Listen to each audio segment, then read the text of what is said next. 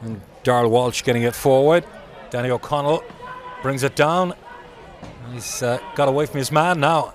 Pierce Phillips attacking with purpose here. And Phillips with a great chance. And Phillips has scored.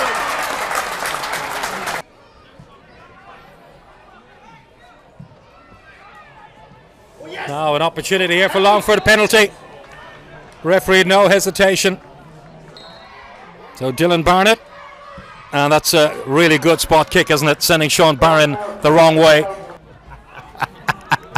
Excellent.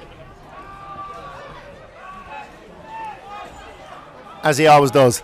Away go Longford, looking for a lead goal here, and they've got it. Really good cross, and well, it was set up on a plate for the substitute Christian McBruson. Cover that situation. Another loose clearance by Sean Barron. Mbeo with the clearance, doesn't go very far though.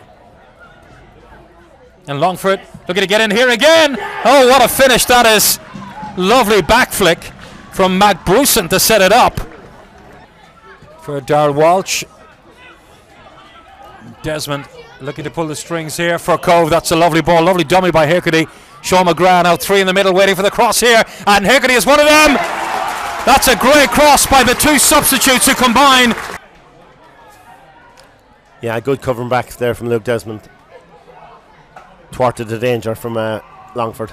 Oh, Mbeo, this could be trouble here for Ramblers. Oh, they've given away an awful goal.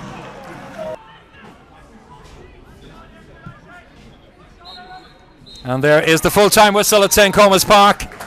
Another defeat for Cobh Ramblers, hard to take.